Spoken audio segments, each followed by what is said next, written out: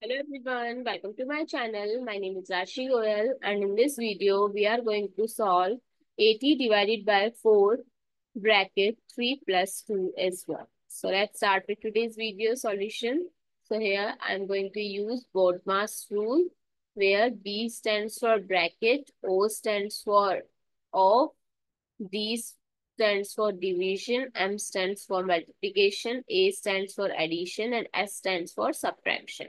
So with the help of this rule, we are going to solve because there are multiple signs so that we can confuse that we from where we can start.